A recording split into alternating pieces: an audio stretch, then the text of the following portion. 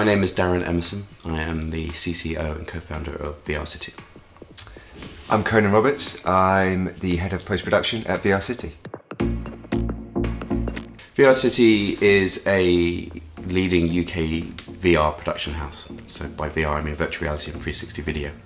We were asked to make a health and safety video for a big education company that works internationally, and they said it would be great at the end of our course if we could put on a headset and we could we could get all the students to put on a headset and we could do this kind of real practical sort of kind of examination of what we'd just learned. Just making a very simple sort of film like that just opened the door to we could do so much with this. And for me that was a real sort of epiphany. I was like, yes, I really want to go and make documentaries. There's stories that I really want to tell, and I think that this medium is great for those stories and can add value to that.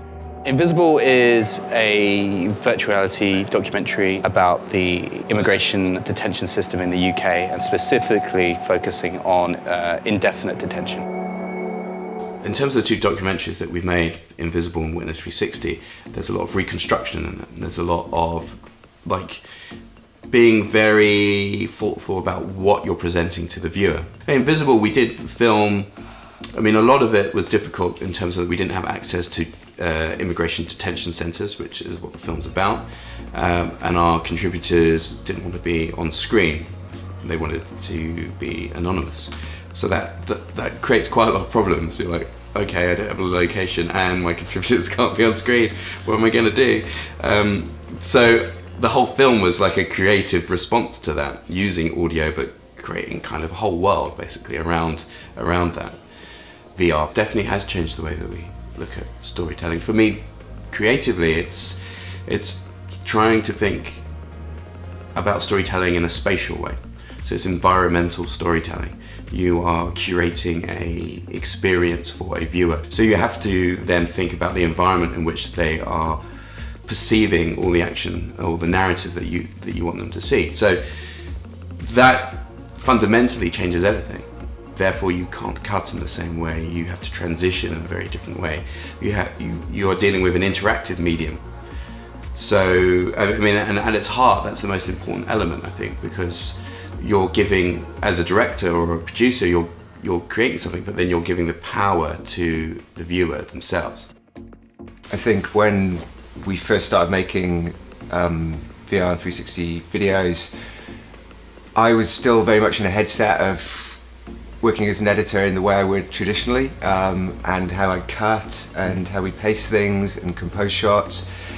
And quite quickly you kind of start to realise that everything you know as a traditional editor you kind of have to throw out in a way and kind of start from scratch and start looking at things in a really different way and different way of working, and just a different way of kind of building your film.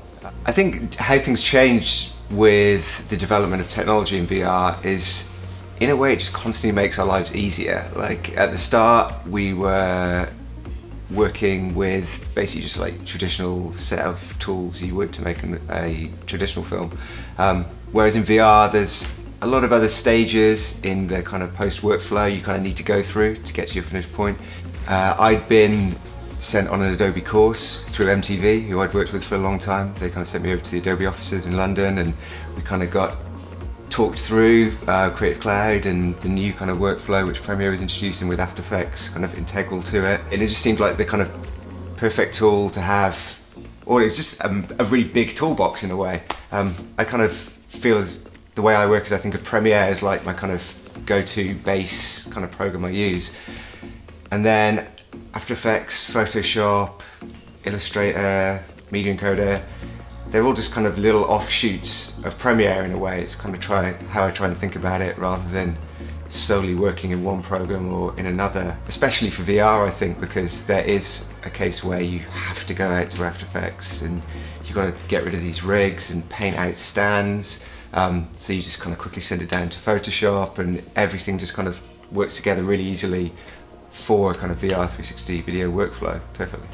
Having kind of this tool of like filmmaking ideas and techniques and tropes which I've learned for years and years and years, and seeing how many of them we can translate into VR and 360, and what does work, what doesn't work, and just trying stuff out. Like, I think generally what's next is that we're going to continue doing what we're doing, continue to explore sort of the new horizons and the developments, and see how far we can push the storytelling that we're doing in VR. And as the technology changes, hopefully we're going to grow and change with it, and I guess we'll see where it ends up. You know, who knows?